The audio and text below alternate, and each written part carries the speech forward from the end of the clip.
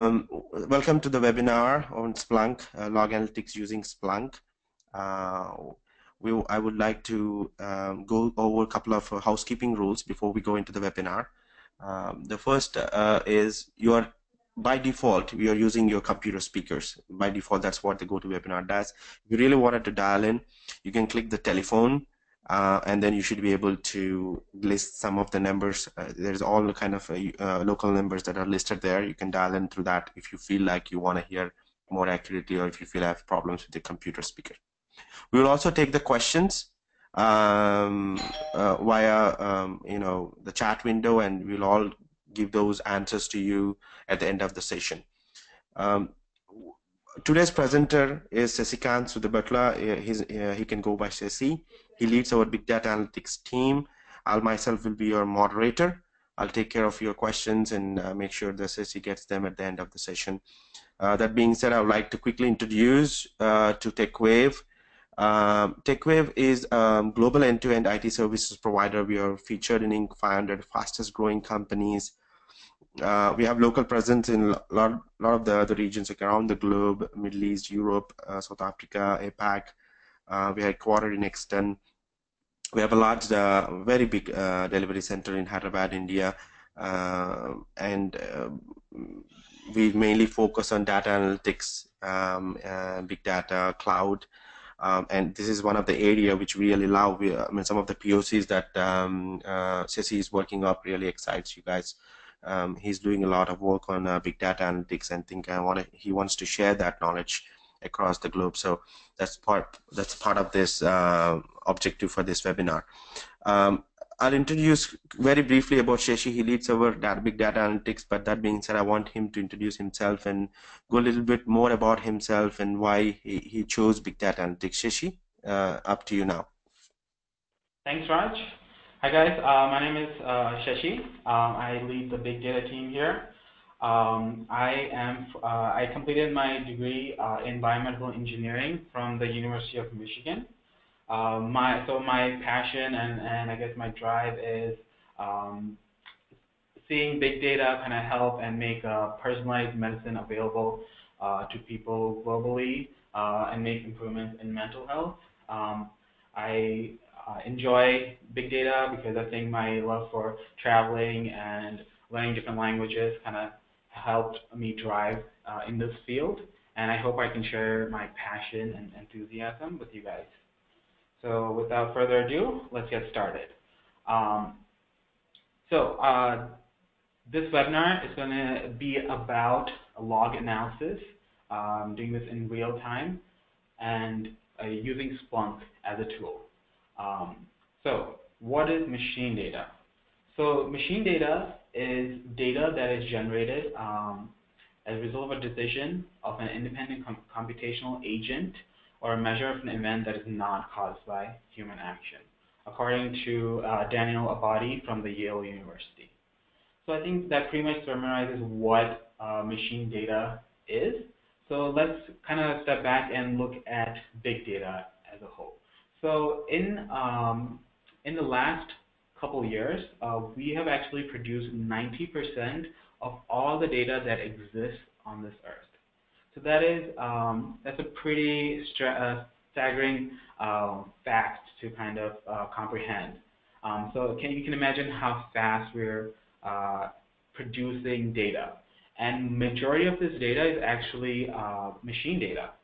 So what is maybe some examples of machine data would be web traffic logs, application event logs, operating system logs, GPS coordinates, sensor data, and much more. So as you can see, it's pretty much machine data is everywhere and all around us. And it actually helps us listen to the heartbeat of an organization. So for example, let's think about a doctor. When he listens to your heartbeat, he's actually able to diagnose a lot of conditions, maybe blood pressure, heart conditions, and such. So being able to use machine data and listen to the heartbeat of an organization can have great impact. So it can help us monitor, manage, protect, increase efficiency, and collaborate across different departments and layers. So that will help drive businesses and markets. At this moment, machine data is, there's a lot of machine data available, but people don't know how to access it or what to do with it, how to analyze it, maybe where to put it. So there's a lot of machine data out there that needs to be analyzed, and hopefully you guys will have an idea of how to approach this problem if you ever face it. So looking at some of the different types of machine data and how they're applicable in businesses. For example, let's take sensor data. You have a vibration, temperature readings, pressure readings. So there's a lot of different sensor data that can be collected from a lot of applications and devices out there, and that can actually help in creating smart homes that can, control temperature. You can control it via smartphones and other things. And in a bigger picture, smart cities, you're looking at industrial equipment monitoring, and use anomaly detection, which is a very key thing in this presentation, to detect maybe a spike in electrical usage in your home, and that can help in, maybe you adjusting how much electricity you're using. So that's one application. Another application is network data. You have call detail records, network records. So all of this can obviously be helped in billing, so you want to make sure you don't overuse your data, capacity planning, so making sure the product demands are met, performance degradation reports, and then market intelligence, obviously. And then our main focus is going to be on the log data that is out there. So the log data can be generated from databases, file system, application, web servers, and pretty much a lot of IT sectors. So obviously this can be used to study security, do analytics on security, detect fraud. For example, you can detect maybe failed user logins outside office hours from a remote IP address from a different country. So that can be used to kind of detect, okay, there is a hack going on. You can also apply this to e-commerce, where you can study consumers and how they buy and how much they're spending towards a certain product. You can do performance monitoring, optimization throughout your IT or throughout your whole organization, usability analysis, and a huge emphasis on debugging and troubleshooting, because obviously that is one of the things that takes a lot of time in development. So being able to pinpoint key root causes will help us in tackling and solving these issues at a really fast pace. Another thing to mention is the Internet of Things, the IoT. It's getting bigger and bigger every day. You see fitness gears, smart cars driving around in California. You have medical devices that can communicate with each other. In agriculture, you have smart farming. You have energy management like smart bulbs. So you can do all of this, and this in turn creates more and more data that is out there. So how do we use this? How do we use all this log data that's out there, and how do we make sense out of it?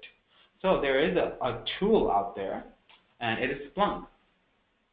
Splunk was founded in 2003. And it was one of the first companies to actually tackle the behemoth of the monster of the log data that is out there. And it has been the leading one of the leading companies that tackles machine data. So it's the leading platform of machine data. And according to Gartner's reports, it has been consistently in the leader in the SIEM, which is the Security Information and Event Management quadrant for the last 4 years. So that's a big achievement, and it's one of the most matured softwares and companies out there. So what Splunk does is it collects and indexes machine data. It searches and investigates for insights. You can monitor, identify issues that can possibly help reduce costs associated with maintenance. You can find trends, patterns, and behaviors from your data, and then obviously analyze and report to large audiences. This can go from the end user who's expert in Splunk all the way to the management level who just want to know what is happening in their organization. So Splunk can be deployed as a standalone from varying sizes, maybe from a small size that can handle like maybe for personal use or for a certain department, all the way to the enterprise level and even in cloud. It can also be put on top of Hadoop and access data from Hadoop and do analyzing. So it has a wide applications and it's very versatile. Okay, so here is example of log data. So this is log data that you can see in Splunk. As you can see, it might be gibberish at first. There's a lot of numbers, there's a lot of things happening, and it's very hard to make sense. So manually looking through it, it's almost impossible to gain anything from this information. But if you look closer, you can see that there's a lot of hidden information in this. So for example, you can see a file location. You can see that there is a process that is not being completed, it's being failed. There is an error in a user login. So the user is unable to log in, and you can see the file name, where it's going to, and the type of process. So there's a lot of information that you can gather. So this is from an FTP log, so a file transfer protocol log, and it just tells you where the data is originating, where it's sending to. And other examples of these data sources that machine data is produced from, we're looking at application logs. You can see where you can find them, and obviously what they can tell you, like user activity, and many more. You can look at sensor data, for example. Sensor data can tell you about water level monitoring or machine health monitoring and smart home monitoring. You can look at, for example, web access logs that can do web analytics for different websites like Amazon, eBay, and such like that. You can look at the management and logging APIs and manage where your data is and how much of data you're transferring and such, and other things like that. So there's a lot of different types of data. This is just actually a couple of it. There are so much more different sources and different data types, formats, and applications out there, and actually Splunk is able to handle that. So we can use all these data logs and make sense of it. So how do we do that? So just a really quick overview. There will be an ingestion phase, indexing phase. You're going to be, I'll go over how you search and analyze, find anomalies, correlations, show you some visualizations, and then like examples of insights that you can gain, some alerts and reports and why they're important. So the data discovery phase is one of the first phases you have to go through. This is where you understand the client's problem, and then you acquire all the data that is needed to address that client's problem. So in data science, that's one of the main, the first thing you have to do, which is data discovery. So you need to make sure you understand the data, get the right kind of data, get it to the right place, and then start working on it. And then the second phase is getting results from the data that address the client's problem. So here you gain some initial insights that will help address some of the client's problems.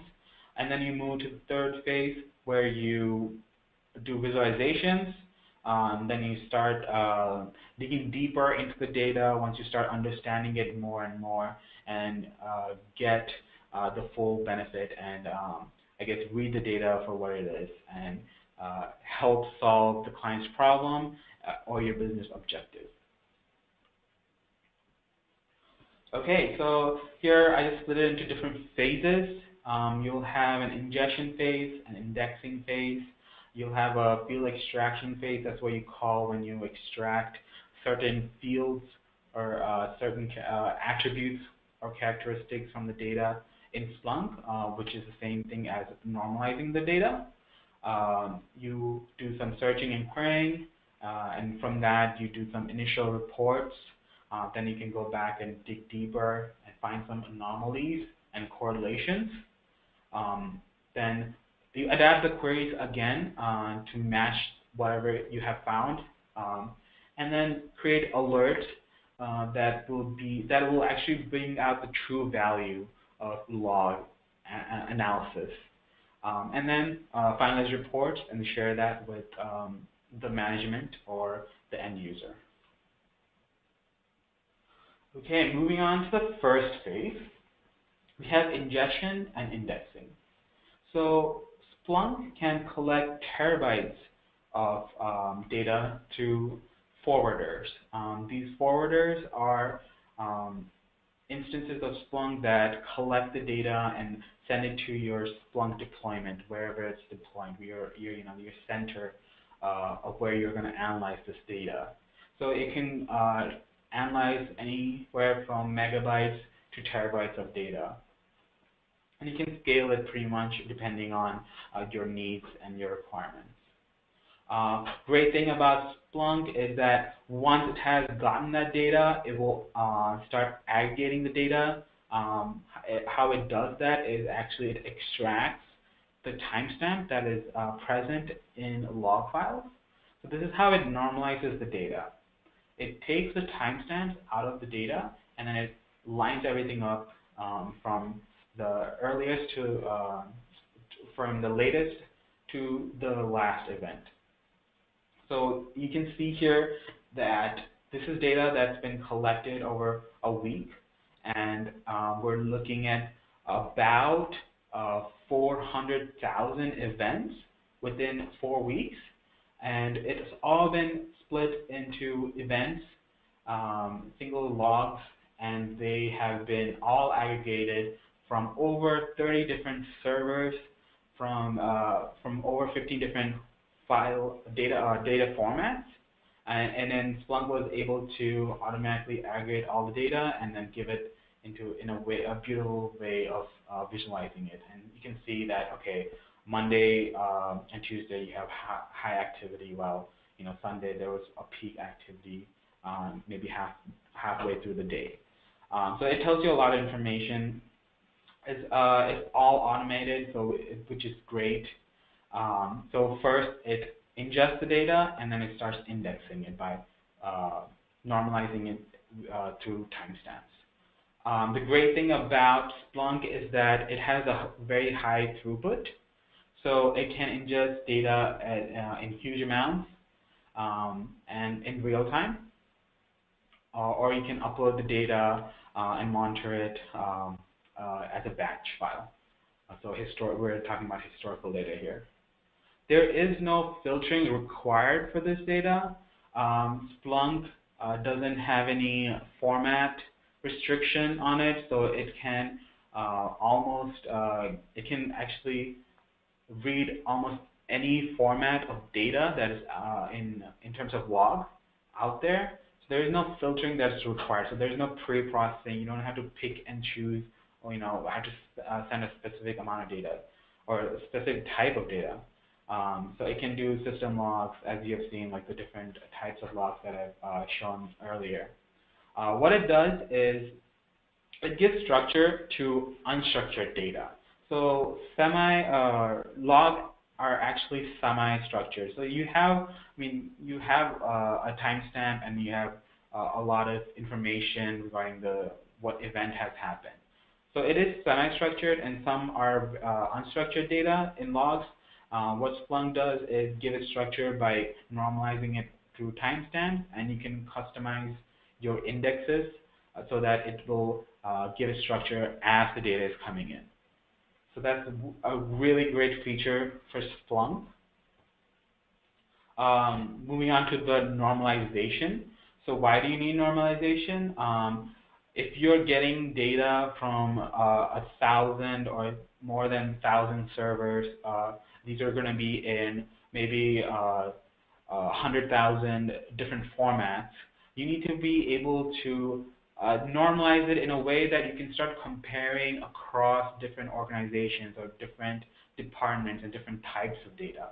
So you need a way to normalize all this data. And this is one of the toughest challenge for log analysis in general, and in Splunk too. What you have to do in Splunk is actually you have Splunk apps that can actually automate this normalization process. So 70 to 90% of this normalization can be handled through Splunk apps, and rest of this is customizable. So you can use Java or PowerShell script or Python to customize how you want to shape your data when it's coming into Splunk. So after that, I'll give you an example of why this data is it's so hard to kind of normalize it. So we have log A here. This log, as you can see, is pretty long and pretty complicated, and it has a lot of information. And then you have a log B from another file. But we know that these two are connected somehow. How do we do this in Splunk? So you see that there is this long ID number that is associated, and it's actually common between the log A and log B. We want to be able to correlate them so that we can understand what's happening. So maybe we want to know that this file has been compressed, changed, and then it's actually processing. So how do we know that process is happening? So we need to be able to correlate data and make sure we normalize it across different formats.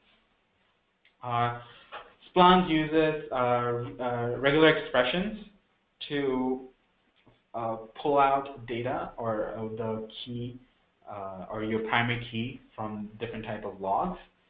So it's highly dependent on the regular expression, so where it's placed. So we need to be very careful when doing this. But once you have a shell or when you have a skeleton in place, all of this is automated. It's automatic pretty much. So you only need to do this once. As the complexity of the data increases, the variety in formats, sources increases, this becomes highly difficult. So obviously you need to be using some kind of automated tool, and Splunk is able to do that. So it's able to save hours and hours of time if you're using other tools maybe, or if you're doing this manually. So the opportunity cost here from a business standpoint is great because you're able to do this once it's been the skeleton set up. You're able to process terabytes of data that's coming in from every different source, and you're getting insights in real time.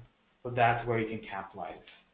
Obviously, and then I've mentioned that correlation is going to enable you to get those deeper insights and like the hidden insights that are within our data. The next step, obviously, is once you have everything set up, you have structure to your data, the data is in your Splunk, you need to search and query. So it uses the search language, Splunk search language, or the search processing language, and you start querying them, you start building your data models, you create visualizations from that, and obviously you get insights. And it's an ongoing process here because as the data is coming in, as the data is changing, you need to make sure you keep up with it. So you need to keep adapting these queries as the data is coming in real time, or when you gain more insights from this, you need to make sure that okay, and did I address my client's problem, and how do I make this better?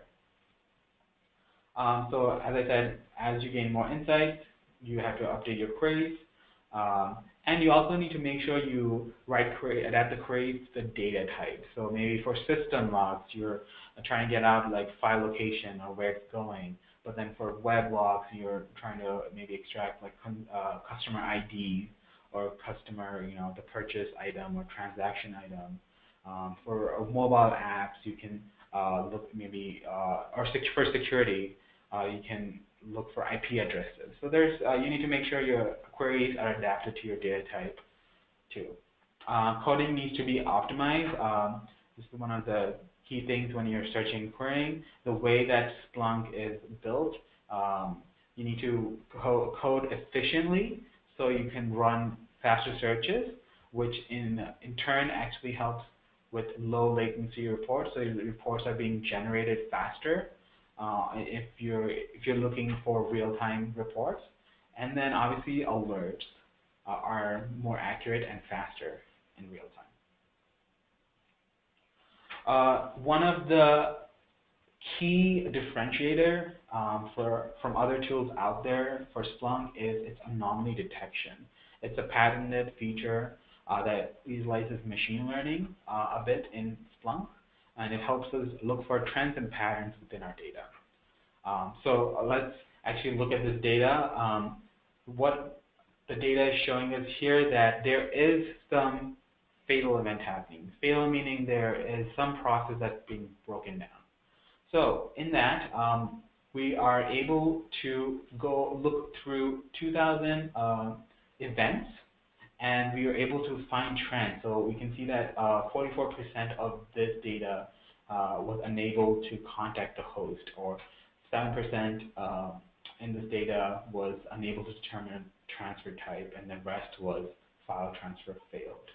So using this, it actually it makes a huge impact in terms of gaining insights and quickly realizing what's happening with your data and addressing that problem immediately.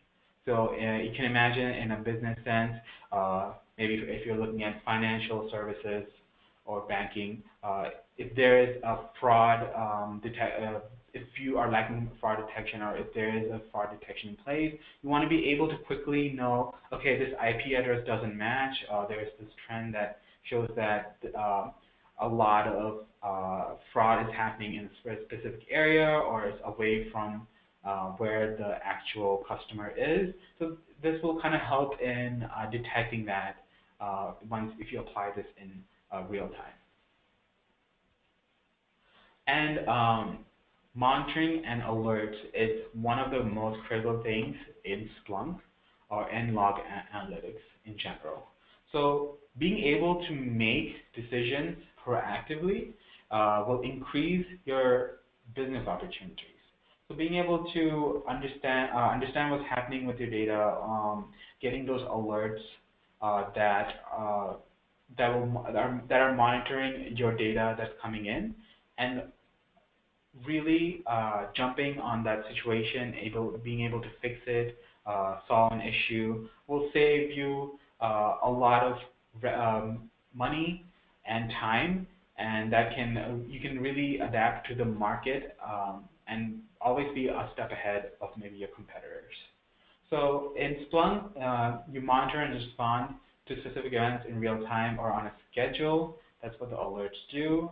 You can either have the alerts sent as emails, notifications, webhooks, logs. You trigger some specific events to happen. Maybe run a script when an alert is being triggered, and then, or you can custom make any alerts that are necessary.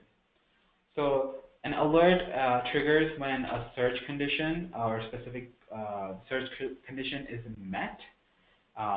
So when a threshold is crossed, for example, maybe a fatal event is happening, so you want to know this immediately. This is high priority event that should not be happening, right? So that happened, you want to know it immediately instead of waiting maybe a day or two to handle the situation.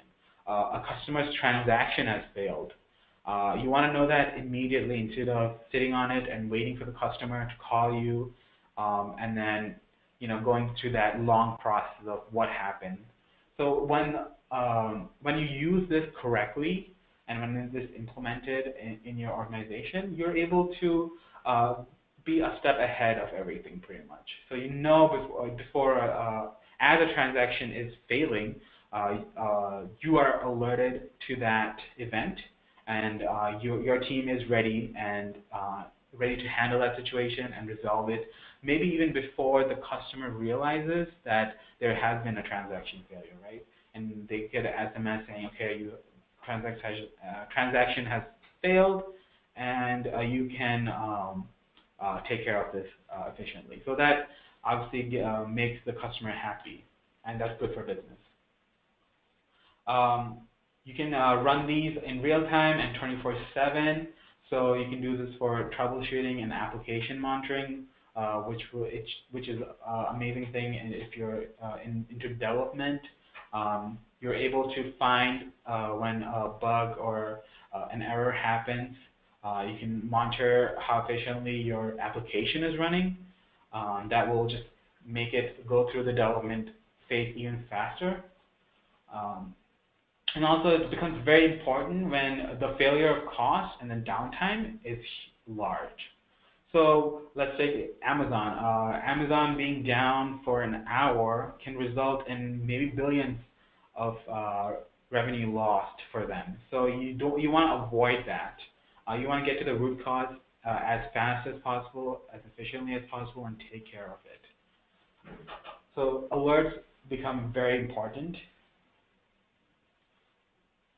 Let's talk about some visualizations that Splunk can do, and you can do for logs. So here we're looking, going back to the XGP logs. You can see that these files, individual files, are being triggered exactly the same number of times, right? And then there's a huge increase or spike on Tuesday, while there are some that you don't even actually see here.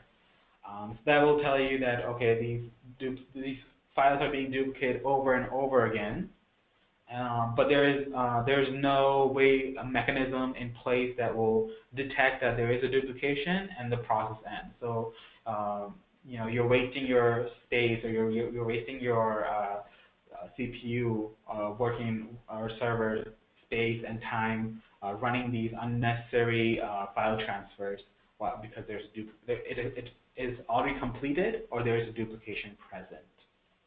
So, and you can look at data in time as a time chart, so you can compare maybe different stocks, like, okay, how was the stock at this time today versus yesterday. You can look at fatal events, again, going back to the trend analysis and anomaly detection. You can see that maybe on Tuesday there were a lot more events compared to the rest of the day. Why is this happening? And then you can get to the root cause immediately.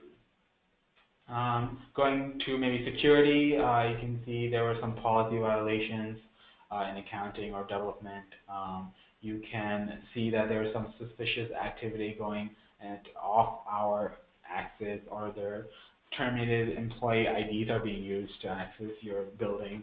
So it helps in security and threat security analysis also.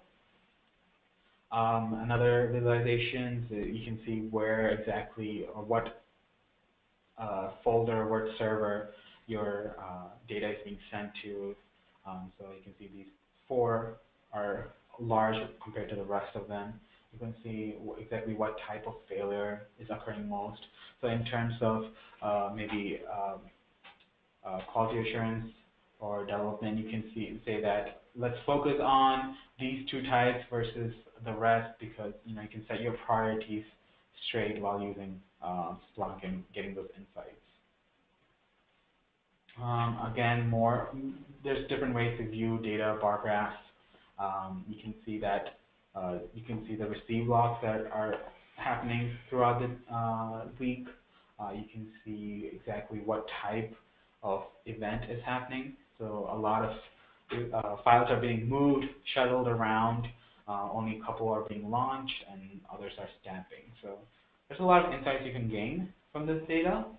Um, Another visualization, you can overlap different files, different graphs together to view the data differently. If you can see, there's only one of this bright green present, so that would be a signal to me as a Splunk user saying, okay, why is there one file that is being transferred on Tuesday, and why is it not being transferred the rest of the days? So it just kind of gives you insights, and then you can build more upon it, and you can go analyze the data. Let's go over some use cases. In DevOps and quality assurance, you can monitor an application's performance to make sure everything is running smoothly and there's no bugs. So if there are bugs, you can immediately look at the log files and find the source of it and fix it immediately. And all of this will actually help in faster development and integration of new products. So it will get through the development phase faster. In terms of network and security, you can, I guess, you can detect threats or service disruptions beforehand, and instead of waiting for them to happen. And then also, if after an event happens, you can do some post-event forensic analysis and see, okay, where did our security fail, or how did it fail, and how can we do what can we do to make it better, pretty much. It can save millions by preventing outages and ensuring critical applications are always running. So making sure that if an outage is imminent, everyone's warned ahead of time so that the necessary precautions are taken place. Moving on to customer and technical support, obviously I gave you an example with the transactions.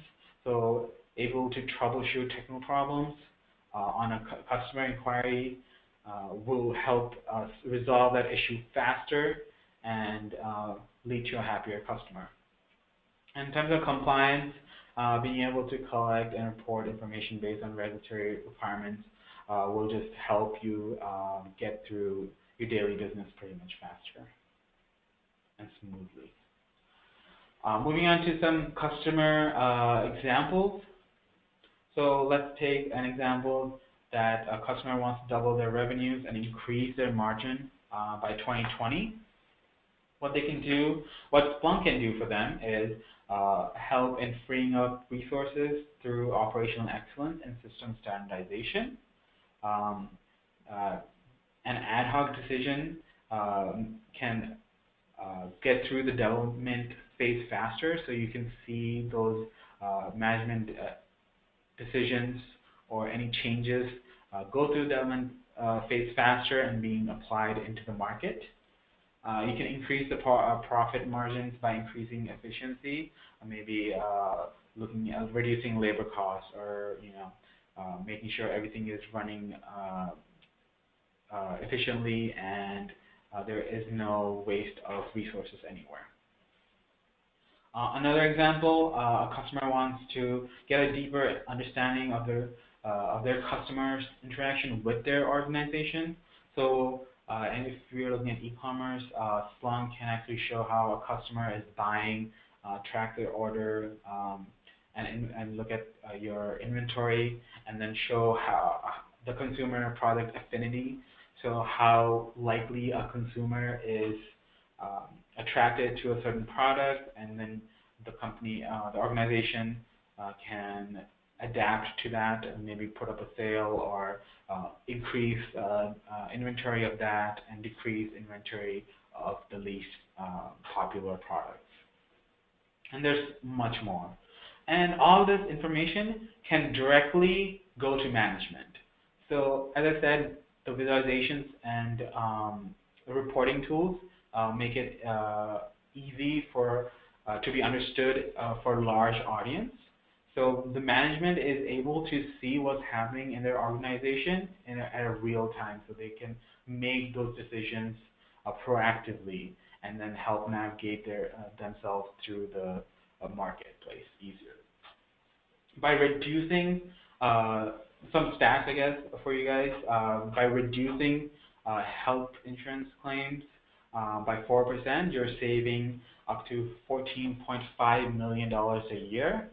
Um, so imagine a person coming to you with the insurance claim.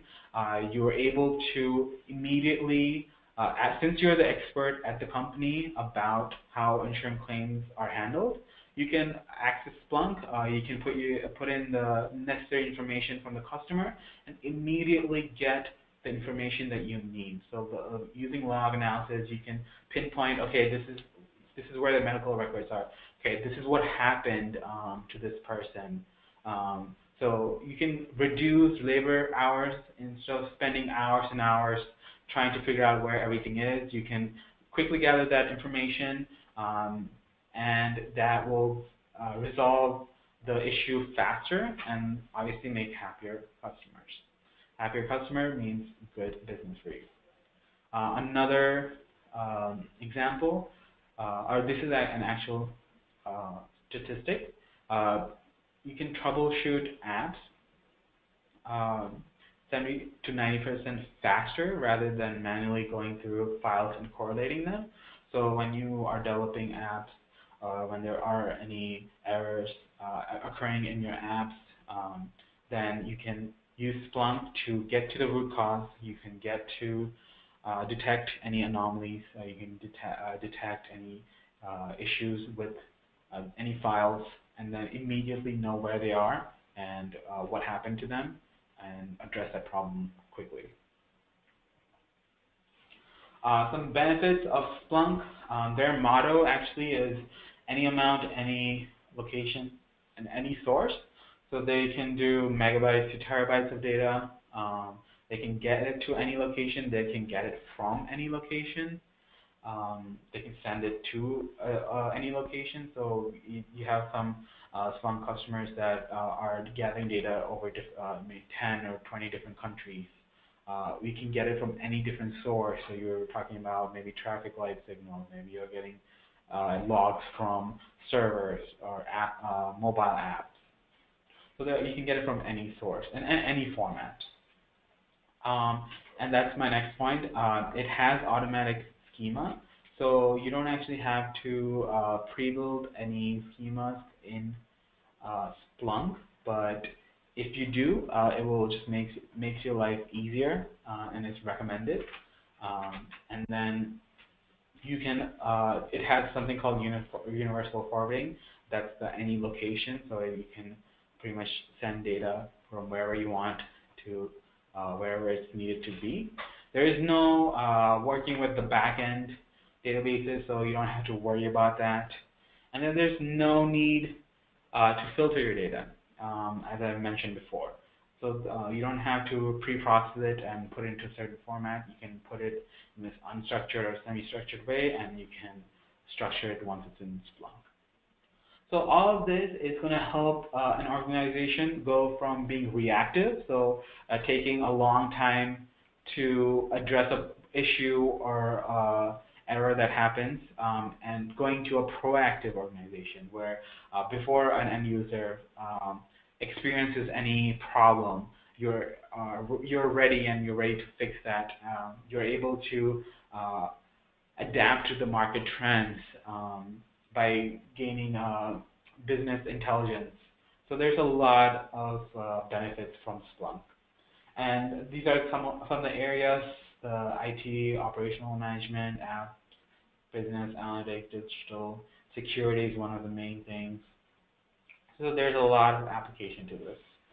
Splunk, some of the Splunk business statistics that they're proud of, they say that it can reduce system incidents up to 50%. It can make faster investigation of system incidents by 95%, obviously. Instead of manually going through all the logs and finding out where the error occurred, Splunk is you just you search error, and there you go. You have all the errors that occurred within your logs. You can reduce in financial impact from outages, so preventing outages, downtime of your website, of your servers, critical servers, you're able to make sure you don't have any loss. You can optimize the server capacity allocation, so how much you're saving, where it's being saved. So you optimizing all this will help too. As I mentioned, you want this to happen in real time, obviously, but when Splunk is analyzing or any analysis is happening in real time, there is bound to be some mistakes to be made. So you need to be thinking, how do I make sure I am getting these insights in real time, because it's important. That's what the main goal of log analysis. And how do I make sure that it doesn't happen and it doesn't impact my business? So you can see that the complex event processing model is one of the ways you can prevent this. So what it does is you have a speed layer, which is real-time data. So data is coming in a very fast pace, it's real-time. You're going through all the things I mentioned, so you're looking at trends, patterns, you're doing alerts, correlations, and anomalies. This is all automated, and then you are creating dashboards here where your management is able to see what's happening in real time. But in order to prevent any mistakes from happening in real time, because data is coming at such a fast rate, maybe you don't have enough data to find an anomaly or a specific trend. You can supplement that by having a batch layer, which is looking at the data as a whole, historical data. You can have that and have that also run at the back end or at specific intervals, and make sure that the data that is being analyzed in the speed layer is accurate, and any trends and any deeper insights that you gain from maybe looking at a week's worth of data or maybe years worth of data, that's all being also translated and reported to everyone through dashboards.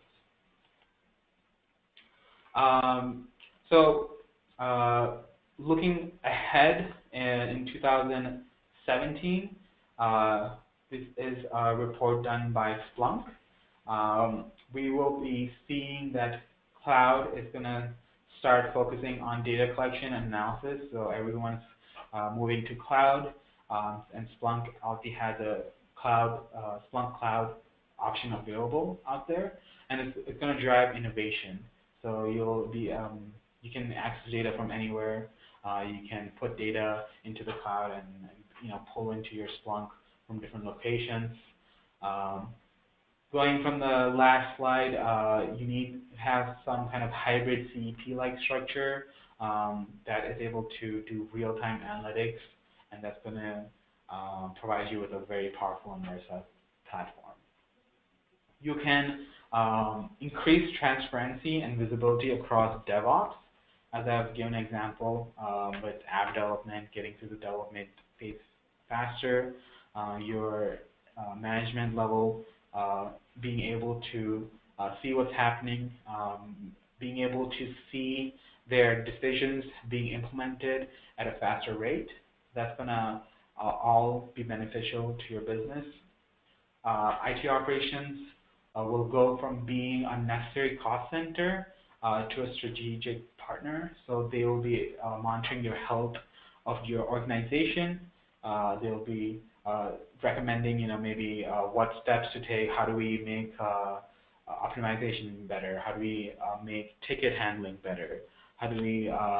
There's a lot of applications out there, and obviously, machine learning is. We have heard it. It's being more popular and popular, but I feel like it's being overused. It is still, I guess we are still yet to see what it can do in a business sense. So it still needs some real applications to achieve business goals. Obviously, you saw that Splunk has the anomaly detection, which uses machine learning, but obviously we can implement predictive analytics and a lot more things to prevent maybe hacks, detect hacks before as they're happening, and prevent them in the future, prevent outages in the future. So it has a long way to go, So we'll be working towards that this year. Um, and in terms of security, it's going to play a very key role this year. We'll be moving through machine learning and behavior analytics and adaptive response. The security sector will be using all of this to prevent hacks and other fraud from happening, and making sure all the sensitive data is being protected. And that pretty much concludes my presentation. So thanks for listening to my log analysis. I hope you guys can see the real business value from using logs out there. There's so much logs out there, and you can gain a lot of insight from it. Yeah. Hey, Ceci, we have a couple of questions. I'm gonna let you know. How does the Splunk receives data is one of the questions that asked by one of the participants. Is it a pull or push? Yeah. Okay. Yeah. So the data is ingested through forwarders, as I mentioned, and it is actually being compressed as it's coming in. And when it's being indexed, Splunk pulls in the metadata and displays that, and then the rest of the data actually goes into something called buckets. So instead of having a database, what the Splunk is doing is putting into these buckets that are that go from hot, warm, and then cold and being frozen. So what that means is when a bucket is hot, so when the data goes into a hot bucket, that means this data is fresh, it's being used very frequently, and then as time span expires, then it goes to warm and then cold. Cold meaning you're not using it much, you just care about the metadata, and then frozen meaning that this data is too old or it's not being used at all, and eventually it's expunged. Got it. So, yeah. Thank you, Ceci, for that. The other question is, what are the competitors out there for log analysis? Yeah, so in terms of log analytics, we are looking at Sumo Logic. It is one of the competitors for Splunk. It's really good in terms of this searching and charting. It's good at, I guess, alerting the users. But the downside of having Sumo Logic is pretty complex compared to Splunk in terms of getting it to the enterprise level. There's also Loggly, there's paper trails, and then we know about open source options like the ELK, Elasticsearch, Logstash, and Kibana Trio. That's the open source version that Apache has. Got it. And what about the Spark? Somebody's asking about advantage of Splunk over Spark. Yeah, so Spark analytics, it can do real time and batch, but it is heavily, I guess you need to heavily be expert in coding and make sure that all your fields or whatever attributes you're looking at are being extracted and utilized. Splunk is more straightforward, so the data is coming in, there's no need to filter it. It's being extracted, indexed once you have a schema in place, and more simple to, I guess, handle. Spark, in terms of doing streaming and batch, you'll have to write different codes. The scripting is different for streaming versus batch. So it gets very complex when you're trying to do these analytics in Spark. And also, you need to have other components from Hadoop. For example, you need to attach maybe Kafka or Flume or Scoop. So that it just, if you're trying to do this for enterprise level, it just gets complex and messy. So Splunk is able to do all that. But in terms of log analytics, Splunk's the best one out there. Got it. Got it. So we're almost at the time of the end of the session. It's almost 2 p.m. Central Time. So any other questions, guys? Please feel free to email us or reach out to the email, or contact me or Sissy, and we will be able to answer those for you. With the recording of this webinar will be sent out to you within 24 to 48 hours. And we'll also try to see if we can put an article or a blog around it so that you guys can be informed about it. Okay. Thank you very much. Thank you, Sissy. Thank you for having this session. It was very informative. Hope to see you again on a lot of other sessions. Thank you all.